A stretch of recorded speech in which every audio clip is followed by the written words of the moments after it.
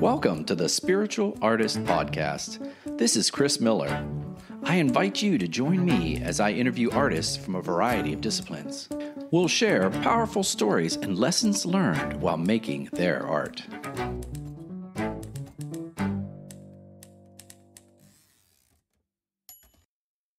Good day. You're listening to the Spiritual Artist Podcast, and this is Chris Miller, your host. I have so much to share with you in this episode. There's no question that the last few years have been challenging for everybody. There's so many changes in society.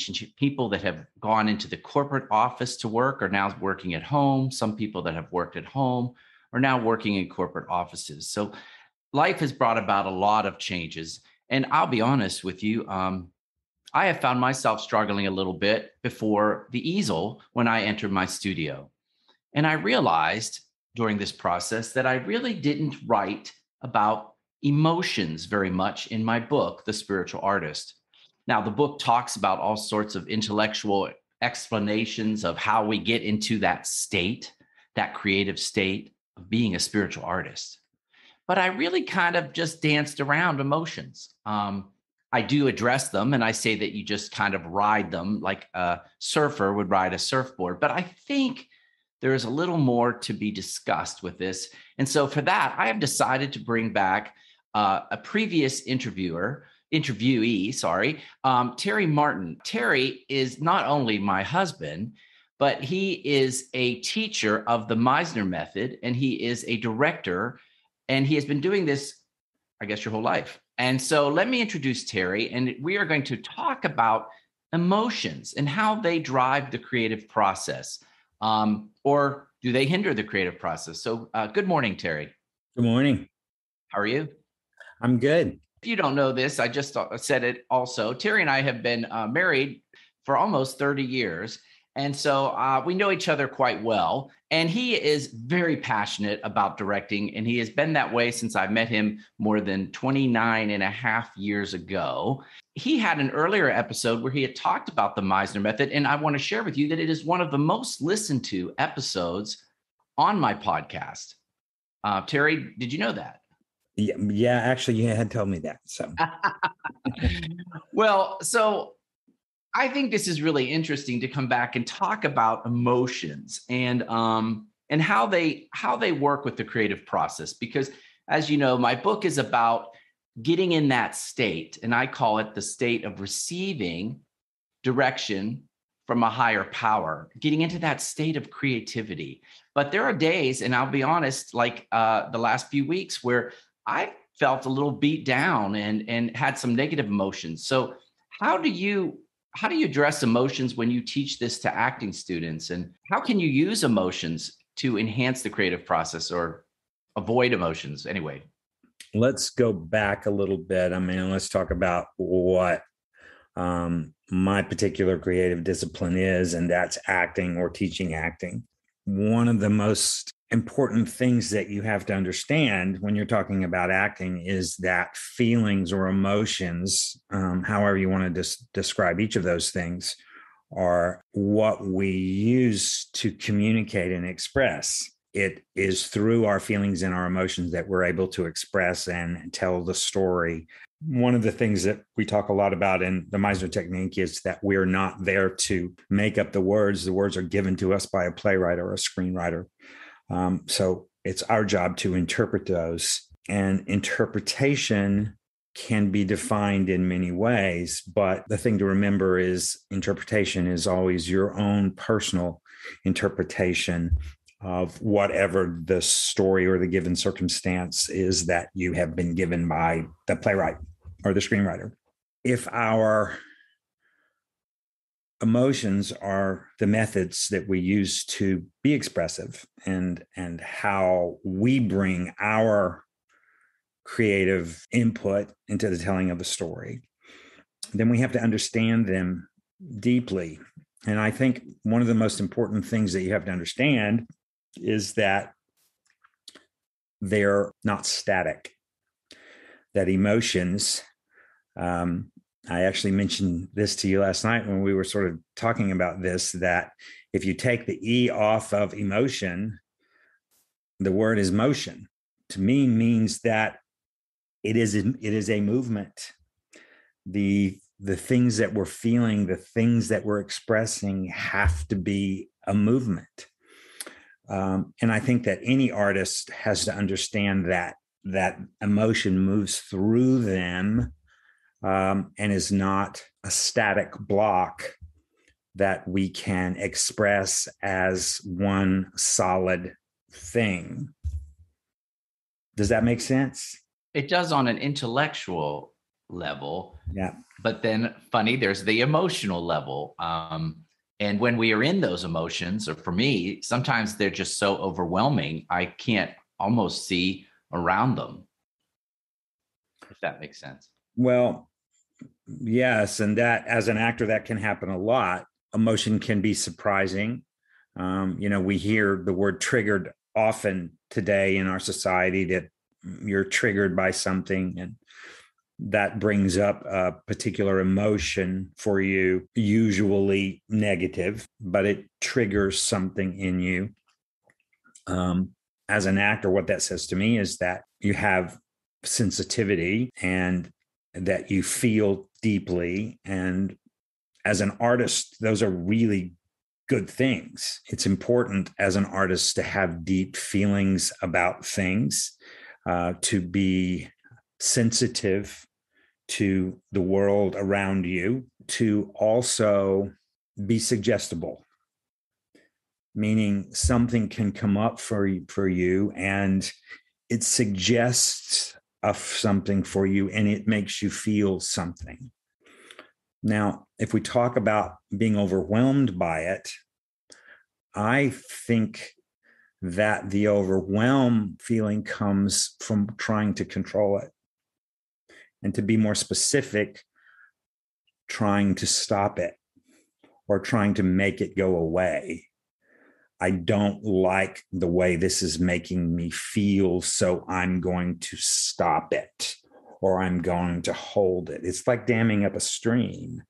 If you dam up a stream, it gets bigger. It turns into something more. In fact, just this morning, I was watching or following one of my former students who now is a Meisner teacher in New York City, Ted Wold. And he had posted, and I'm not sure where he got it from, but he had posted a video of a guy describing holding up a glass of water. And we pick up a glass of water and it's easy to pick up. And if we hold it for a second, it's light and it's easy to hold. But the longer that we hold that glass of water, the harder it gets to hold on to.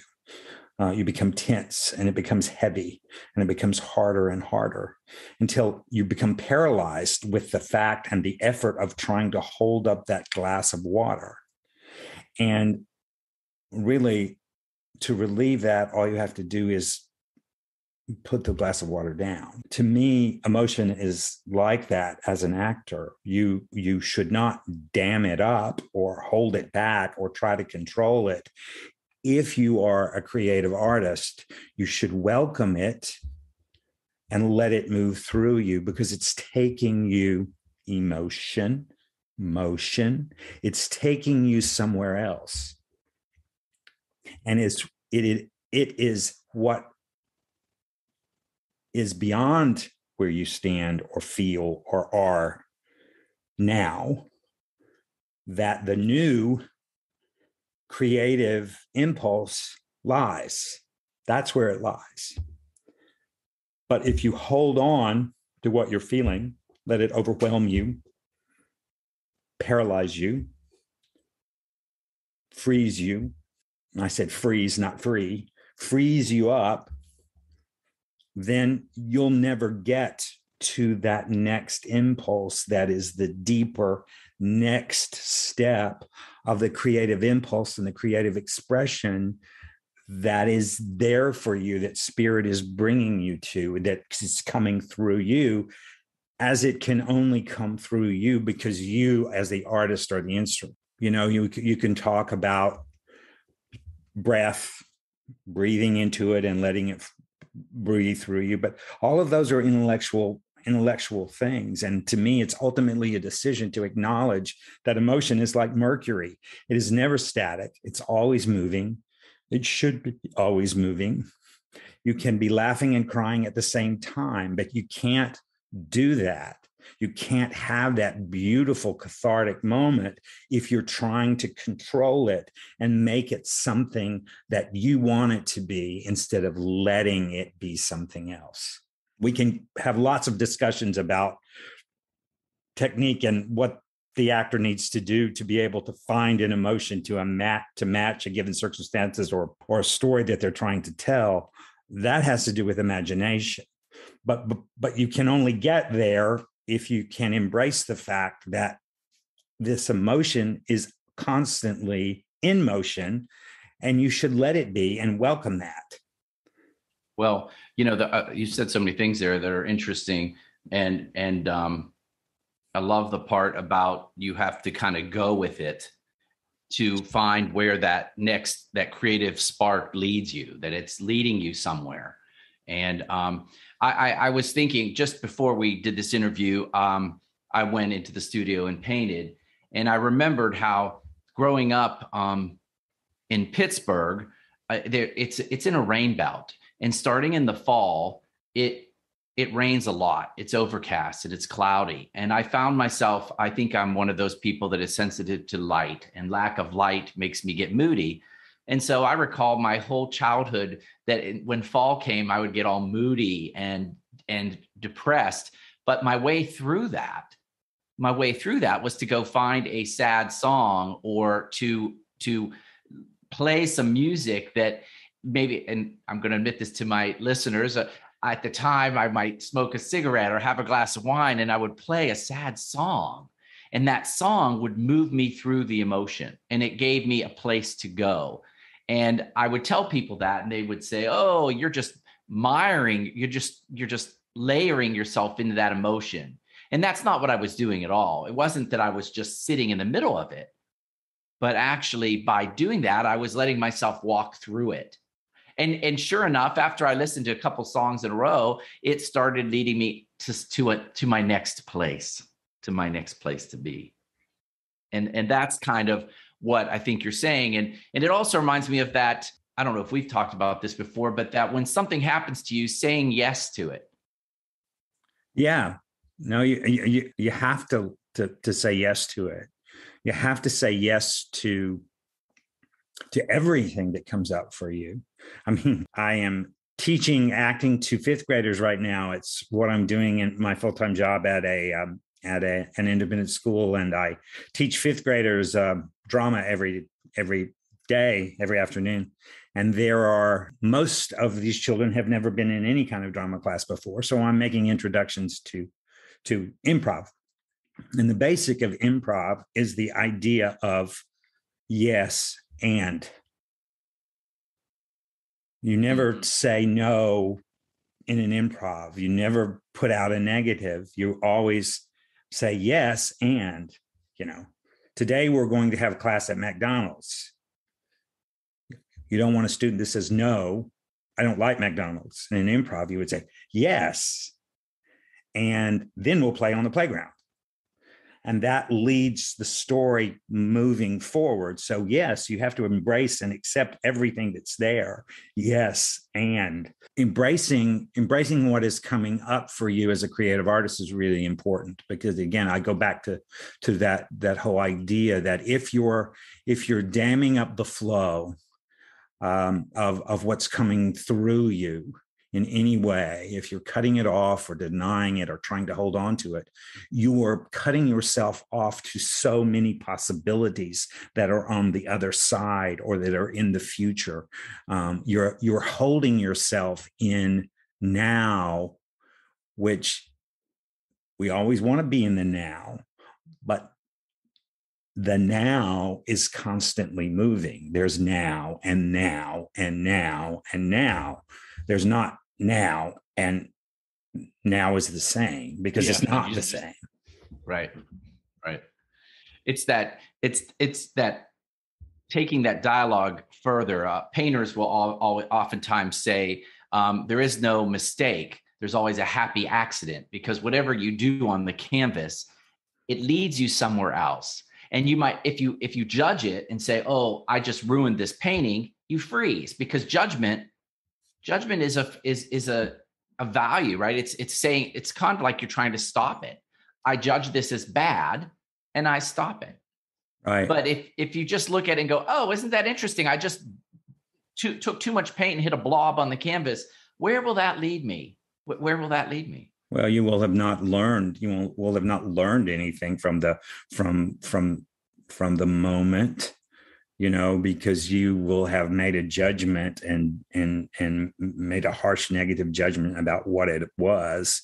And that is a form of beating yourself up as a creative artist, because you're putting a judgment on the creative impulse, and you will not have learned anything from the moment. Because whereas if you look at it, as you say, isn't that interesting? Maybe I want to do that again because it's so interesting. Or, oh, that's interesting, I don't want to do that again because that is not what I want this to be. And in acknowledging the reality of whatever that moment was, you make conscious and discerning decisions about where your creative impulse is going, what direction you want to go with it. That's the balance, right? This staying in this creative of flow and trying to be in the moment and constantly expressing what's coming through you, and yet being discerning at the same time. It's this balance of this intellectual judgment that is needed to, I think, reach the level of a certain artist. Level. You want to reach a certain level of perfection. It's never perfect. That's not what I mean. But a certain level of quality, that you want to maintain a certain quality in your work. And that comes from discernment, making constant decisions. But that's being able to interact very, very specifically in the moment. I mean, when you are interacting with the paint on the canvas at every single moment, I, as an actor, or my students as actors, have to be interacting with every single moment that is there. They can't make a decision about what the scene is going to be specifically before it starts, because you don't know. You can't know. You have to be open to the moment, and all moments are not perfect moments. We keep saying moments, and that is bringing to mind. It's heavy on my mind right now because just yesterday, the magnificent artist Stephen Sondheim died, and such a powerful poet to me in terms of the work that he put out in the world and how it spoke to me and taught me to be an artist. And his words were so powerful, and it brings to mind a song from Into the Woods called Moment in the Woods, where the one character says, if life were made of moments, even now and then a bad one, but if life were only moments, then you'd never know you had one. So you have to experience the bad before you even know what good is. Well, I love Sondheim. He's my favorite. And I agree. I think we have to have that perspective there, and just go with it. Just go with it. And you're right. When we experience something bad, maybe not look at it with judgment, but just feel it, respond to it, and move on to the next and the next and the next. Because none of us are staying the same. We can't freeze time, and we can't stay where we were. And it is not tragic. I mean, it's part of life that we've lost him, but we were so blessed that he wrote so many beautiful shows with such wonderful, thoughtful lyrics that will forever leave a mark. And I think that's a true artist. Yeah, they're with us forever, and will hopefully and I'm sure speak to artists in the future, just like his shows and his music and his words spoke to us. Um, but it does make you sad when a soul like that leaves the world, even as thankful as you are that they have left such a magnificent mark on the world. And I can say my life because of the stories and how they have affected me. Right. No, definitely. And he looked at the creative process in so many different ways. Sunday in the Park with George is looking at painting, which is, but I do think the creative process has that similarity. I think you can listen to a story, just like I can interview you and we can talk about acting. I can see how that relates to painting. And he obviously could see how painting related to theater.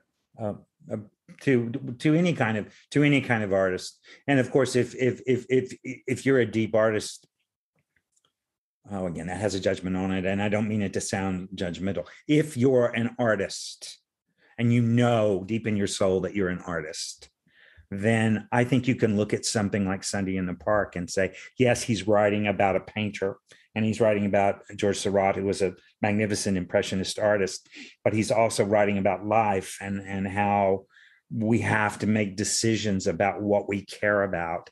And when we make decisions about what we care about, we have to make sacrifices. And sometimes those sacrifices can be painful, but they also can be so glorious. And the fact that we have this opportunity to be who we are fully in every single moment. And that balance of give and take is and that's what I was referring to earlier about this balance of judgment and what we have to emotionally, the emotional cost sometimes of being an artist.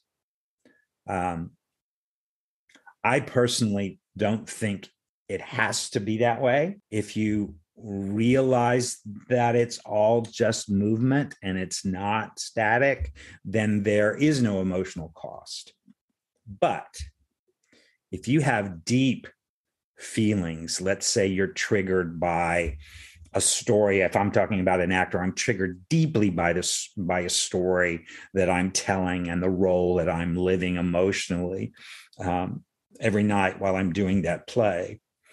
It would be foolish and naive of me to think that it would not leave some residue in my spirit, in my body, in my soul, that I have lived that emotion.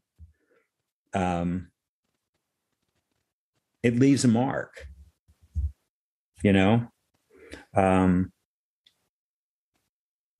I don't think that that's a bad thing,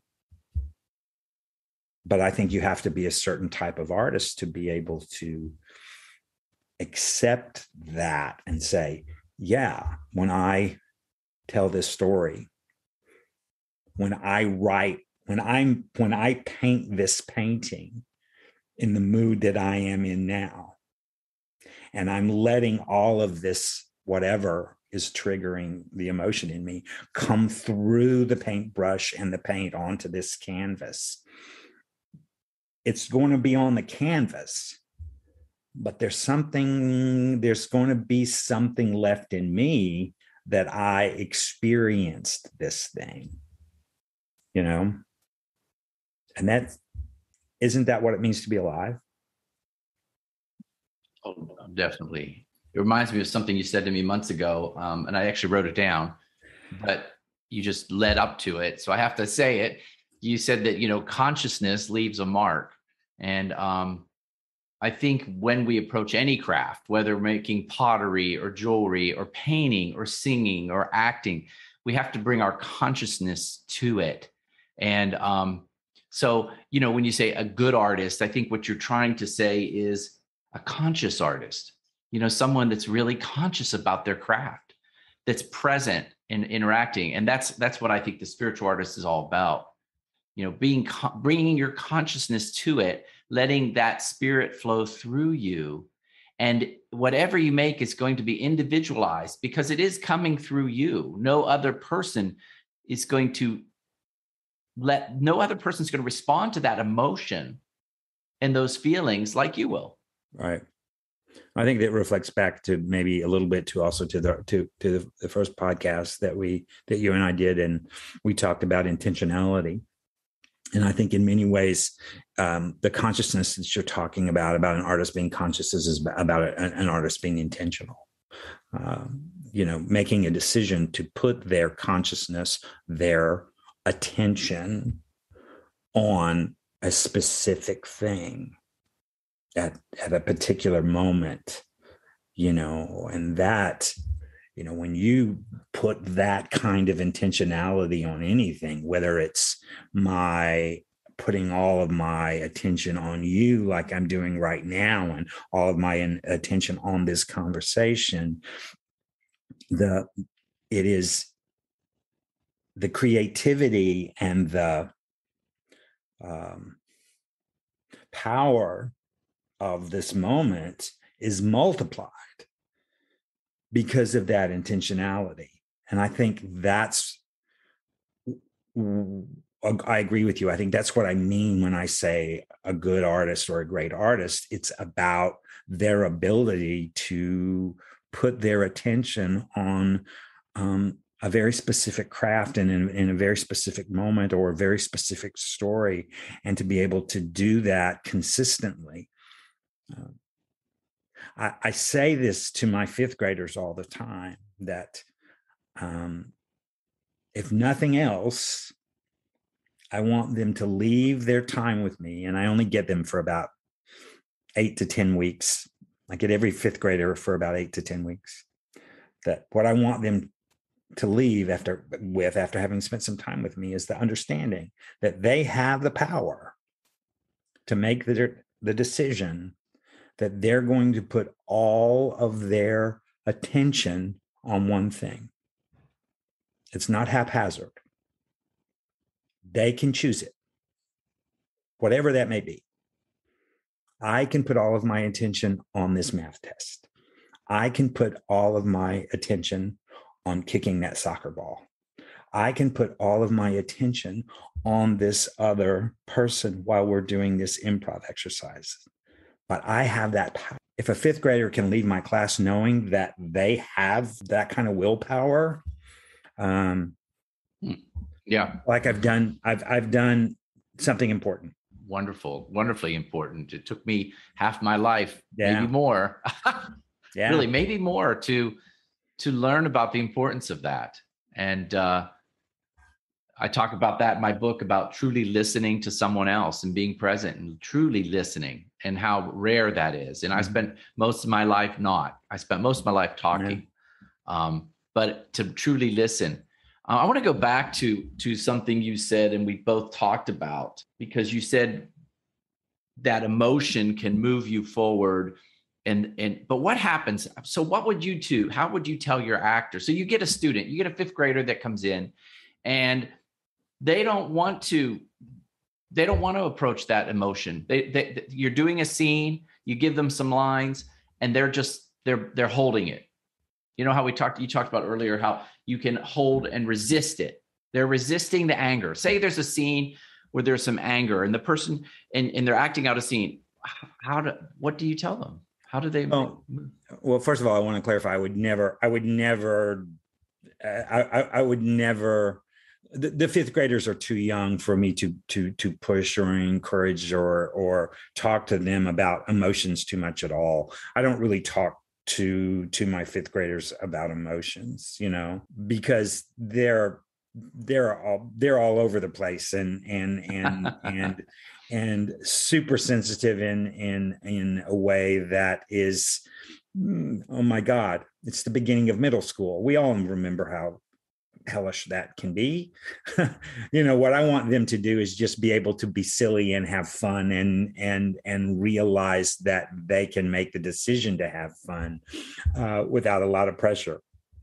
Now, if I'm talking about in my professional acting classes, if I'm teaching an actor and they are resistant. Typically what happens is an actor has through their life, and often as if they're professional, have developed a mask or a facade.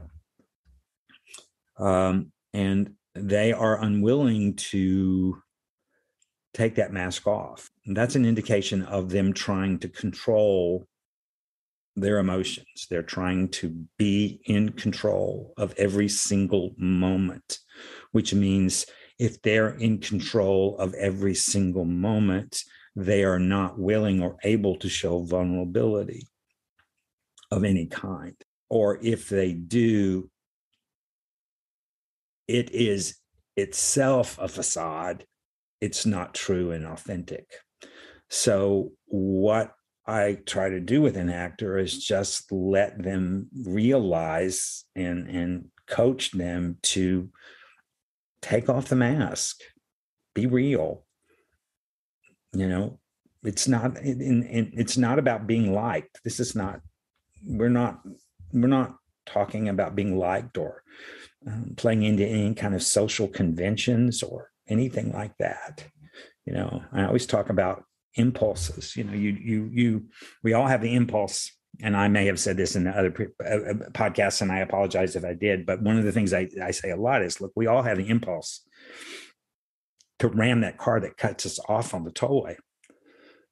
There's that slight impulse that we have about how dare you, and I can just ram you out of the way. We don't do that because we know the consequences of that. And it's part of being in a civilized society that we maintain those societal conventions that are appropriate and civil and peaceful. Those things don't serve an artist. Because what we have, if we do, we are constantly editing and denying our impulses. So what I try to do is to create an atmosphere where they realize that the impulses, it's just an impulse. I might be acting with you and I may not like the way you raise your eyebrows at me. It has nothing to do with me except my intentional attention on you. It does something to me. Now I can intellectually sit there and talk myself out of it. No, it's not about you. His raising his eyebrow like that has nothing to do with you. It's just an acting class. This is just an acting exercise. Now, where am I now? I'm all in my head talking about myself, and I'm missing moments after moments after moments of things that are happening because I'm trying to talk myself out of or hold myself in a box that is not needed. I can get pissed off because you raised your eyebrow at me. And then when I express that, however I express it, it may just be a little curtness. Who knows how it comes out? It may just be a dirty look. I can tell by the way you respond to that whether I was right about how you raised your eyebrow. And then the next moment is, oh, now I feel like shit because, excuse my language, I feel bad because I responded to something that is silly. So now I'm vulnerable and I'm embarrassed and I'm ashamed because of something that I did that. And oh, how beautiful is that? That color, I would never have been able to get to that color or that vulnerability or that moment had I held back and controlled and defined the moment of the eyebrow. Just let it be. So what I'm hearing is control. Like there is part of the creative process is letting go of that control. Yeah.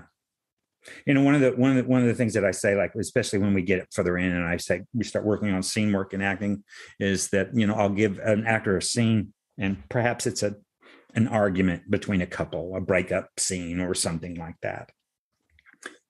And an actor will immediately decide that that scene is about a fight. So the tone of the scene from beginning to end is a fight. It has no color. It has no level. It's one thing. And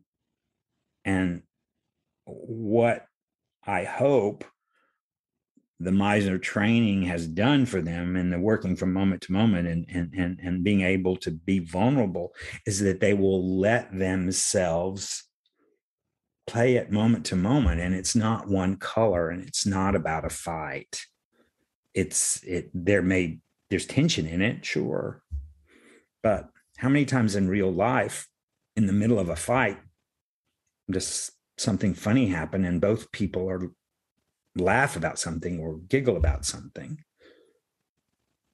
And then something else happens and the fight or the tension continues in a different color or a different way.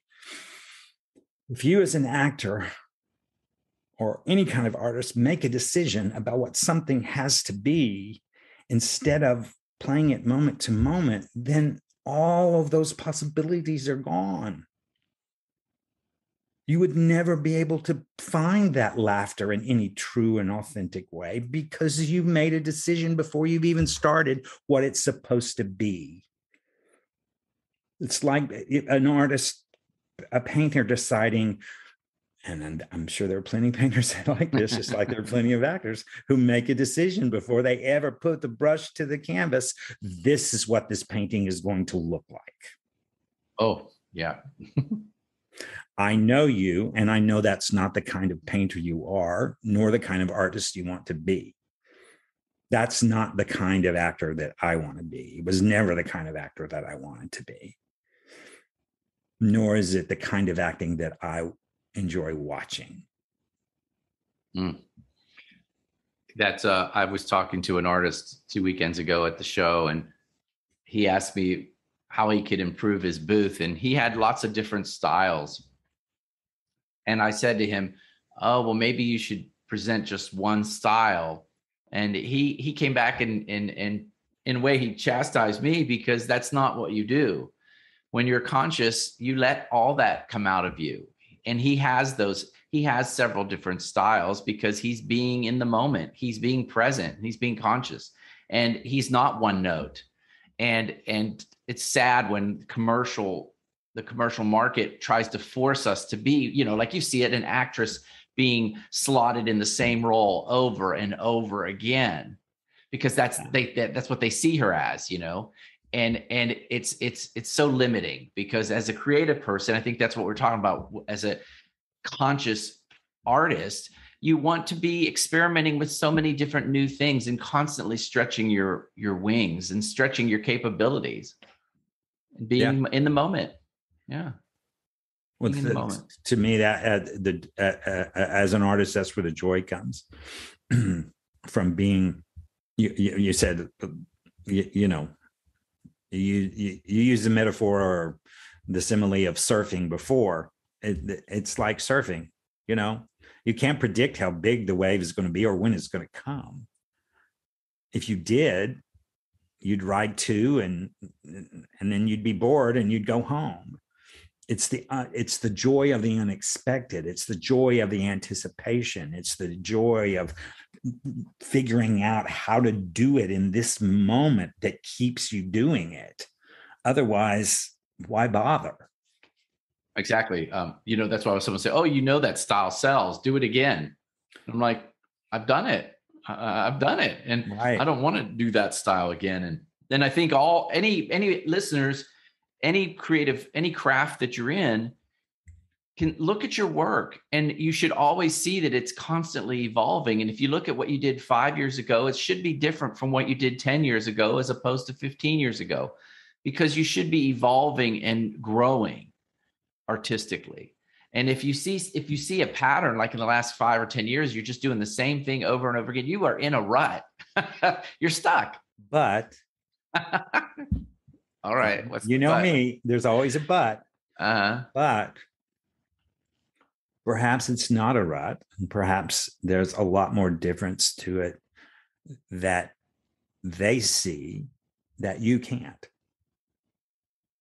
You know, that's that's the challenge. Sometimes even discerning artists like you and I can miss the discernment that another artist is putting into it. It may not be apparent to us. Well, you know me, I'll counter and say that as long as they see the difference, because I said, if you look at your work and don't see it evolving, then you're in a rut. Yeah. But you are right. You're right. And that's where you get these artists that they become obsessed with a simple shape or a texture, and they just keep exploring the different ways. And I, for one, have gotten obsessed with line work and how is the line sharp edged or soft or deckled or inverted, or, and I can go on and on where I just get obsessed by that simple edge between one color and another. Mm-hmm. And how do they hit each other? Do they hit each other? Or is there underlying color? So I agree with what we're saying. But you should always see that movement in your own work. Yeah. Yeah. And get it. You should always feel that. And not only is it seeing it, but it's feeling that excitement when you do it. I can only imagine that if you're not, you're really frustrated. Yeah. But maybe not. Yeah. So what we talked about, because I entered this with my preconception of what I wanted to discuss. And of course, we moved and go all sorts of places. But emotions in general, you just walk toward them. We need to walk toward them and through them. We need to welcome them. Right. Everyone, every color, every intensity. Because because emotions are only momentary. They're only momentary. Yeah. Like as he said, Sondheim says, it's in the moment. It's in the moment. And they're only momentary. They only become not momentary when you decide to hold it back. You decide to hold it back, like you're holding back a team of horses. I'm not going to let these horses run. I'm going to hold them back. And when you make the decision to hold them back, you're stuck. You're essentially stuck. You're not You're not moving forward. You're not moving backwards. You're stuck. Or if you're moving forward, it's very tense and very without a flow. Let the horses run. What's the worst that could happen? You cry? Exactly. As long as you recognize, like you said earlier, that they're not permanent, that they will move. It's knowing that. And so I tell my listeners to remember that. Go ahead. Yeah. I mean, I tell actors in acting class, get really angry. We're not going to think, what do you think? What's the worst going to happen? You think we're going to call the guys with the white coats? No, you get really angry and the ground is not going to open up and swallow you. The same thing if you cry, if you get vulnerable and you cry, nobody's going to judge you. I, for one, am going to applaud you. Thank God you're a sensitive artist. You have deep feelings. You have to. That's your job. As an artist, having deep feeling is your job. And then this is when I get kind of a hard-ass teacher. This is when I say, and if you're not up to the job, find something else to do. That's a little judgy, but no, I agree with you. But sometimes as a teacher, you have to say, you don't have to. I'm not ever mean. All I'm saying is that sometimes you have to realize this is part of the job. This is part of being an artist. Again, if we go back to Sunday in the Park, this is what he was talking about, Sunday in the Park. There's a cost. You have to be willing to stand in that emotion. It's going to move through you, but you have to be willing to stand in it. And if you're not willing to stand in the tension, what it takes to make that painting, what it takes to live that role, then if it's You were talking about comfortability last night. If it's so uncomfortable, then don't do it. It's your choice. If it's too uncomfortable for you to play Blanche Dubois in Streetcar Named Desire, then don't play it. But you have to be willing to step into the fire. I love this story. One of the things that drives me crazy about actors who don't get that is the sigh. What I mean is they're playing a scene and it builds up and it's got great tension in it, and it needs to be maintained. Maybe the tension even needs to be maintained through a blackout so that tension is left with the audience when we go into the next scene, whether on film or on stage. But actors not always, but many actors want to resolve the tension before they move on. And they do it by a sigh. We're tense. And then an actor will go, everything they've just worked for is blown. Stand in it, hold it. Well, definitely. I think that's where, once again, it gets back to what I think is that these are truths to life. I don't think you can resist it. You might think you can resist it and walk away. And, like you said, an artist, you choose it or walk away. But I think you're going to, if you walk away, it stays with you. Well, it definitely stays with you. It definitely stays with you. And as an artist, you've lost something. You've lost a great opportunity. So the spiritual truth for me, the spiritual lesson in that is that we have to keep going, keep walking through it. And all the people listening in on this podcast, the last couple of years have been a challenge for everybody with COVID and economy and everything else. But you got to keep walking through it and feeling it completely and processing through it. Yeah.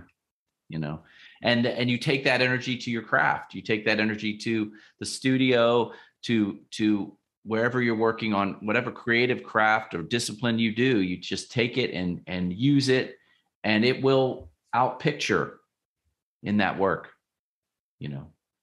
Well, it's going to lead us to something. It's going to lead us to something, and artists always find a way to let these things, and not just artists, people, spiritual people find a way of letting these things that are so difficult and so painful lead us to something beautiful. It always leads to something beautiful, So let's just get on with finding the beauty. Let's just get on with it. Let's find it. Feel it. Be pissed off. Be scared. Be hurt. Be mad. But don't stay that way. To quote Sondheim again, don't worry about where you're going. Just move on. Just move on. Well, Terry, I thank you for this wonderful interview, because it's exactly what I needed to remind myself of, and continue to go back into the studio and take these emotions and use them. So I appreciate you letting me pull you back in to cover this. And I think I might actually go back and weave a chapter and add a chapter to my next publication. Because it never ends, does it? Nah. There's always more to say, always more to feel. Well, thank you for being on the podcast, and I will talk to you soon. All right. Okay. Thanks. Bye. Thank you for listening to the Spiritual Artist Podcast. Whether you're following the show on Apple Podcasts, Spotify, or Google Podcasts, make sure you choose the subscribe button so you'll receive new segments when they're released. Plus, check out my new book, The Spiritual Artist, now available on Amazon.com. In the meantime, be still, listen, and know that you are a spiritual artist.